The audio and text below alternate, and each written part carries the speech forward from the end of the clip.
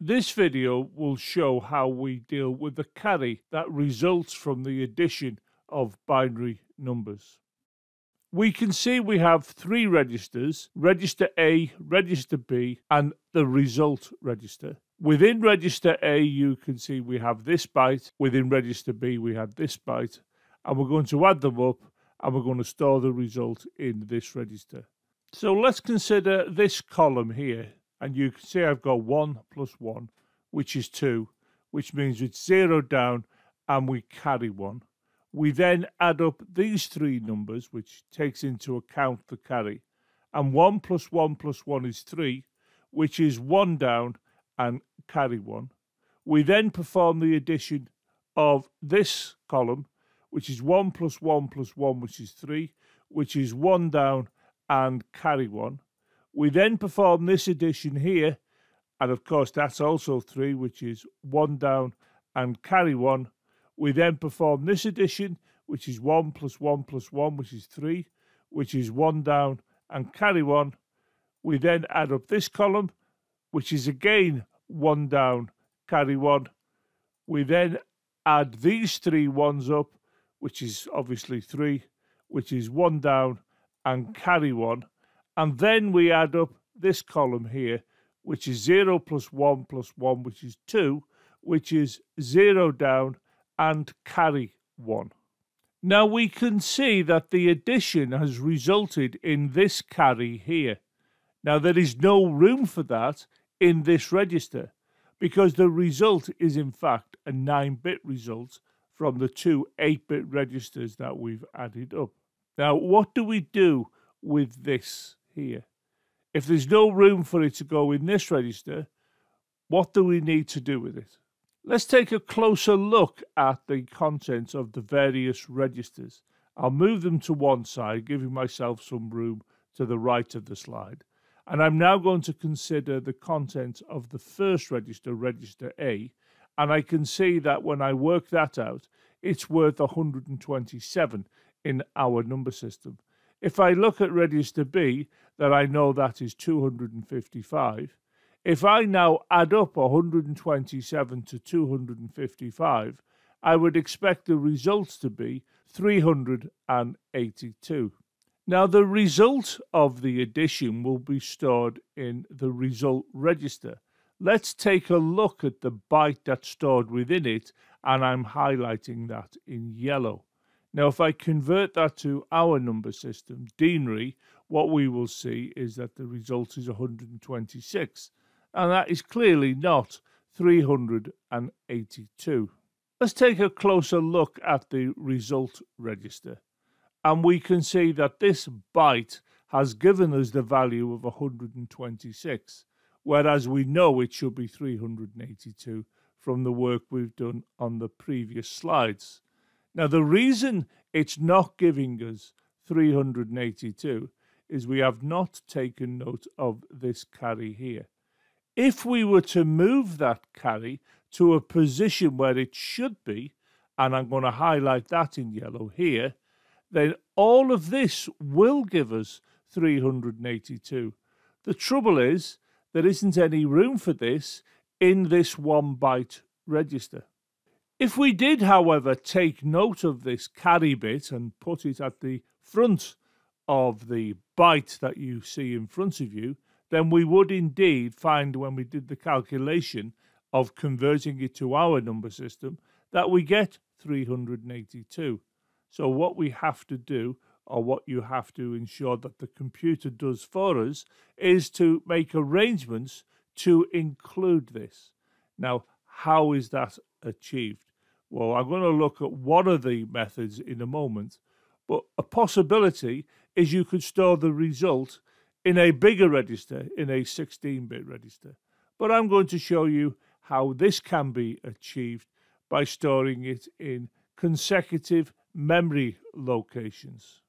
I've returned to the slide that shows you the state of all of the registers after the addition has been performed.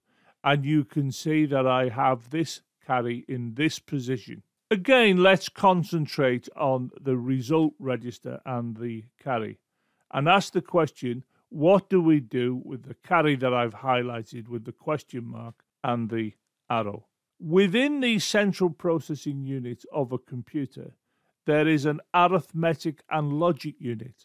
Now, this will perform calculations such as addition, and that's been illustrated in this video. Now, the result of the numbers we've been adding up here have given us a 9-bit result, and that's too big to go into an 8-bit register. So the arithmetic and logic unit will place this carry into an appropriate flag, and I'm showing that happening now. And the flag is just a flip-flop. It's something that's capable of storing a 1 or a 0. Now, in the case of the addition we've just seen, there was a carry, so 1 is put into this flag. If there was no carry, then this flag would hold 0. Now, I'm going to move this out of the way so I can make room for 2 memory locations that will form part of the computer system I'm concerned with for this video. And I'm going to show the computer memory here. And what we have memory locations, 2 of them, one following another, and you can see each memory location is capable of storing a byte. If I have a look at this byte, that is storing this flag. And the flag appears here, and these zeros pad out the byte. So it's 7 zeros 1. And the computer will know to do this. We don't have to worry about it. This will be done by the machine code. So when you decide to store this flag in a memory, it sticks all these zeros here. Have a look at the result register and its content, and you can see that is stored here. Consequently, the 9-bit answer has been stored across 2 consecutive memory locations. The result of the addition we have seen in this video creates a 9-bit result.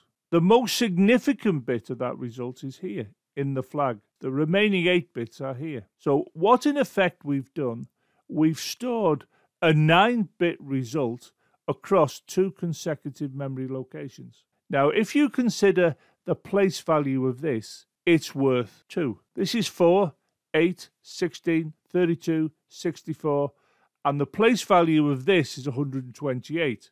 Now, it doesn't have anything in it, but the place value is 128. So the place value of this is 256, if you imagine you had a 9-bit register. So this here, which are the 7 zeros and the 1, this 1 is worth more in terms of its place value than all of these ones added up. So this is said to be the high value byte, and this is said to be the low value byte. So when we store in a memory as shown here, we have high byte, low byte storage. Now, different microprocessors store values differently. I'm going to show you another organization of memory now, which is shown on this slide. We've still got the same 9-bit result, which is this flag and these 8 bits here. But if you look, the result stored in this register is placed here, and this is the lower byte, whereas the flag, which is worth more in terms of its position value, is stored here with all these zeros padding it out. So this is an example of a low byte, high byte storage, and the previous one was high byte, low byte. Please consider subscribing to the channel and click the bell to ensure you get an update every time I upload a video. Maybe you would like to consider supporting the development of these free videos via Patreon. In addition, why not follow me on Twitter and also check out the supporting website.